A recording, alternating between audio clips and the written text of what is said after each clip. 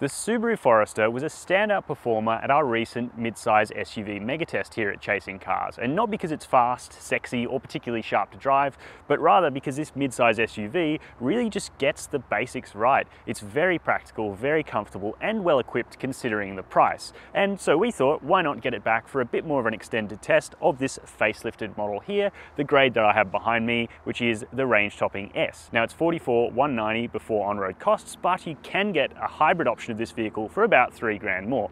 But if you've seen a previous comparison we've done between this hybrid model and a Toyota RAV4 hybrid, then you'll know that perhaps the Subaru hybrid system isn't quite as competitive with Toyota's latest technology, and therefore I think you're better saving that $3,000 and perhaps just going for the basic petrol, because this thing is really respectable in the way it performs. But we'll get into all of that in a minute, because today we're going to be doing our usual thing, jumping inside the car, testing out the practicality, the build quality, fit and finish inside the cabin, how big the boot is, and of course talking about running costs, then taking this Forester out for a drive to see how it stacks up now later in 2022. So let me know your comments and thoughts about the Subaru Forester down below this video, and if you haven't done so already, we'd also love it if you could hit that subscribe button.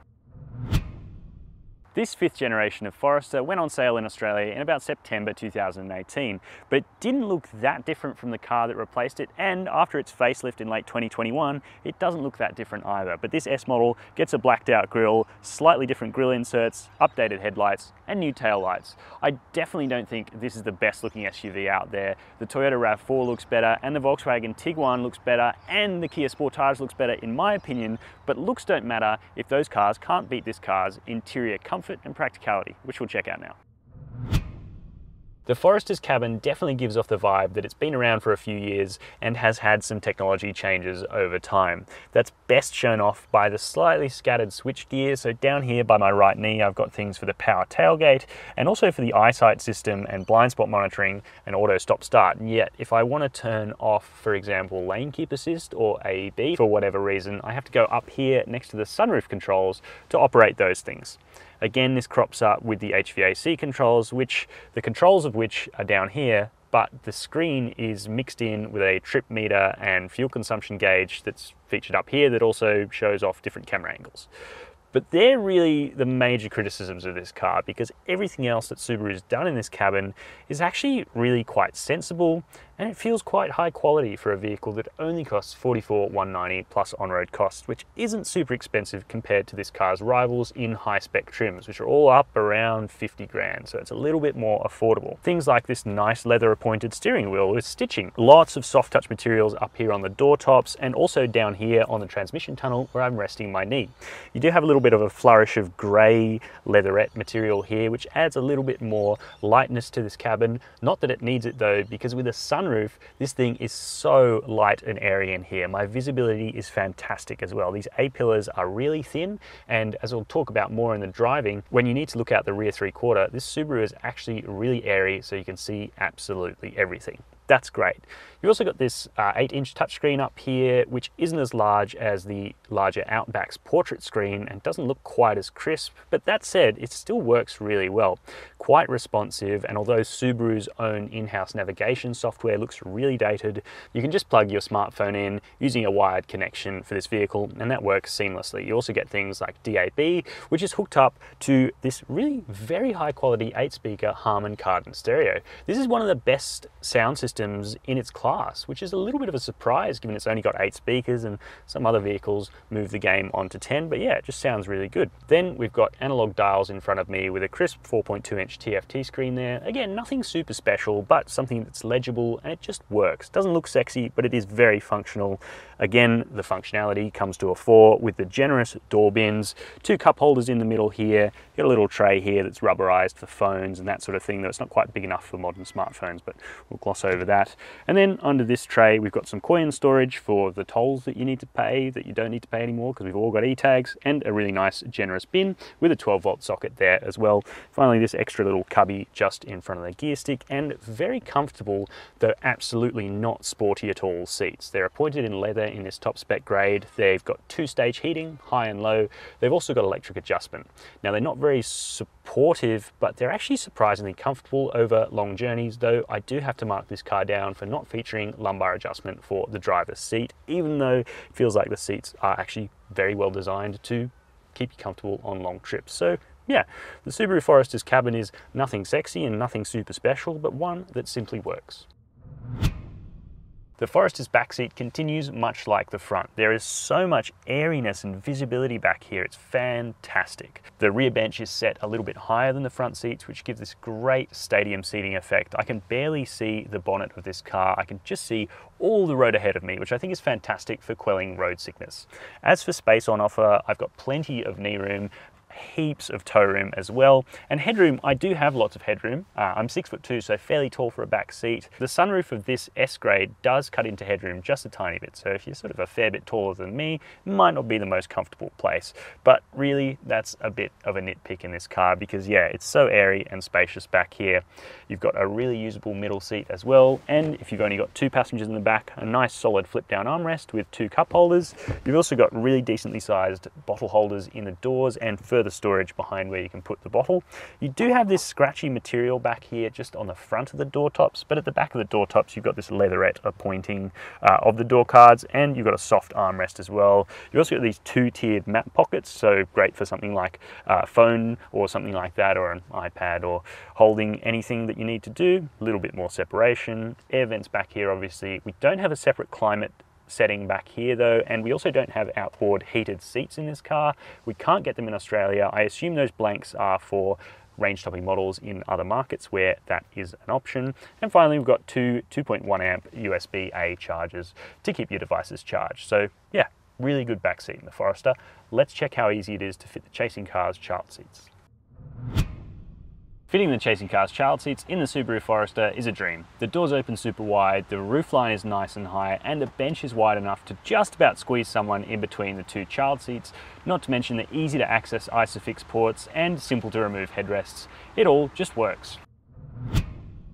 One of the reasons the Forester is so beloved in Australia is because of its practicality. You can easily fit stuff like bicycles and large flat pack furniture into the back of this car, which makes it a perfect compatriot for you to go mountain biking or road riding or camping or anything like that. Of course, the full-time 4-wheel drive really aids its credentials on that side of things because it allows it to get further off the beaten track than a lot of other SUVs that have a front bias sort of Holdex type all-wheel drive system, unlike this fully bona fide system, but more on that in a minute. The boot space itself is 498 litres, which is pretty decent, and as you saw, this S-Grade gets a power tailgate. That's all nice. You also get in this S-Grade a speaker for the Harman Kardon stereo and electrically flip down, or electronically actuated flip down rear seats. Now they fold really nice and flat, and as a bonus, this car is just long enough for me to lie in the back diagonally if I wanted to sleep overnight somewhere and didn't want to camp outside the car. And I think that's actually quite important in a Forester because it does have that outdoorsy image. Other things in the boot are the fact that it's really nicely finished back here, really high quality feeling carpet, a couple of curry hooks, 12-volt socket so you can charge your phone or run a little tiny fridge or something like that. And then under the boot floor, we of course have a full-size spare tyre because that's exactly what you expect from a Subaru. The ADR combined fuel consumption figure for the Subaru Forester is 7.4 litres per 100 Ks. In real-world testing in urban and suburban environments where this midsize SUV should feel at home, we only managed to average 10.5 litres per 100 Ks, which isn't great for a vehicle like this, though it will run on 91 RON unleaded petrol here in Australia. Now you can cut your fuel costs by going for the hybrid variant, but as we found in previous testing, the Subaru Forester hybrid definitely doesn't give the low running costs of a Toyota RAV4, which can realistically get under 5 litres per 100 Ks. The Subaru still sort of hovers around 7 to 7.5 litres per 100 Ks in hybrid guise. As for servicing, it's due every 12 months or 12,500 kilometres at a total cost over 5 years of $2,423. And the median budget direct customer over the last 12 months paid $885 to comprehensively insure their new Subaru Forester. Now your premium may vary based on things that insurers take into account, such as your age, where you live, your driving history, and whether or not you garage the vehicle. The Subaru Forester.